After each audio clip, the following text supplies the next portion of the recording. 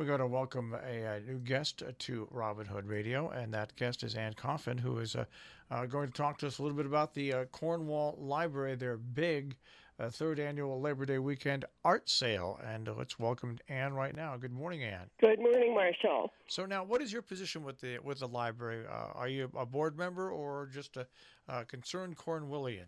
I am a board member. I have been for a couple of years. And it's the third Labor Day weekend benefit art sale, which I've worked on, third we've done. And it's coming along really well, opening Friday from 5 to 8. Now, it opens up Friday from 5 to 8, but it's going to run also right through September the 1st, right? That's right, through Labor Day Sunday. We've had it just for the weekend, Day weekend in past years, and decided this year to run it 10 days so that people who were away one weekend could perhaps be here the second weekend, people who wanted to come back and look again. Because people love the exhibition, so sometimes they want to come back even if they've already bought something, just to look around a second time.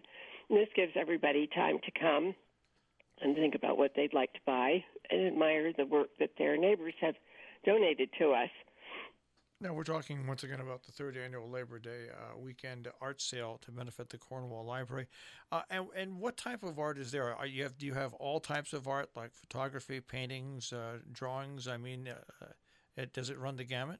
Absolutely.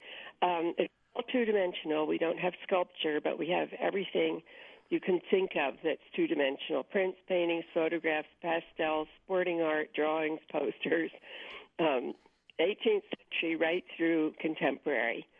So it's a really great spread and a lot of posters, so there are things that are available for kids to buy for their dorm rooms, and there are antique prints and all sorts of wonderful things, all of which we're trying to identify and price at the moment. I was going to say, now Cornwall has a lot of interesting artists in itself. Do you have a lot of local artists in this show?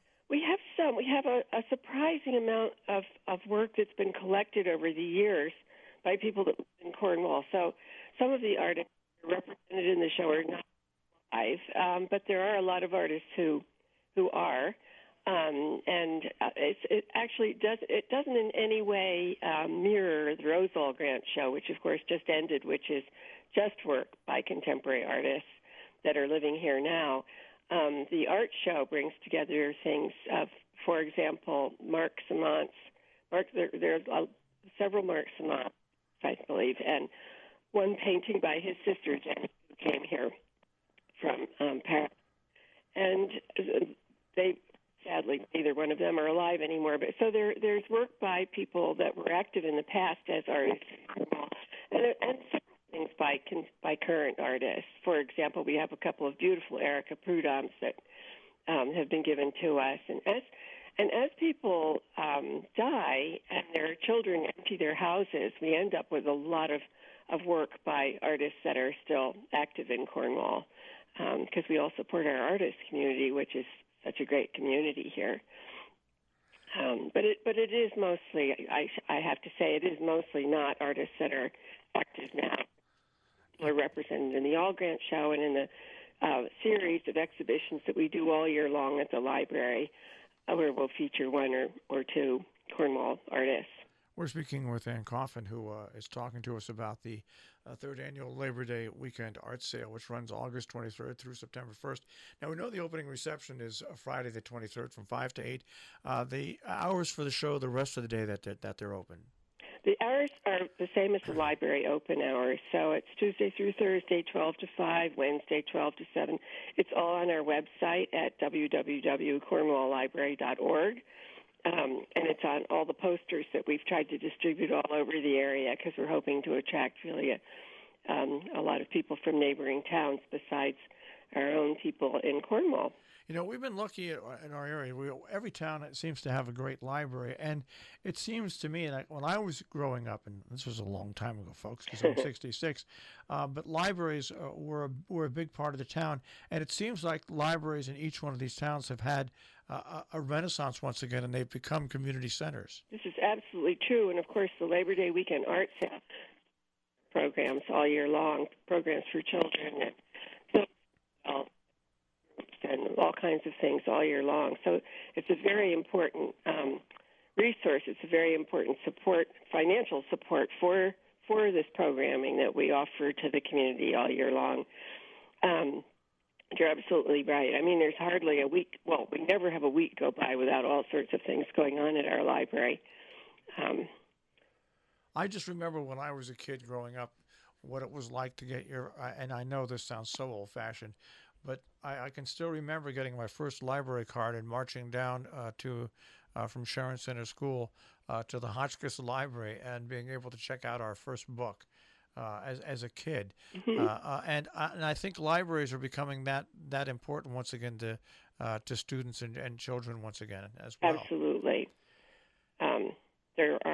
There's a children's play group going on right now at the library.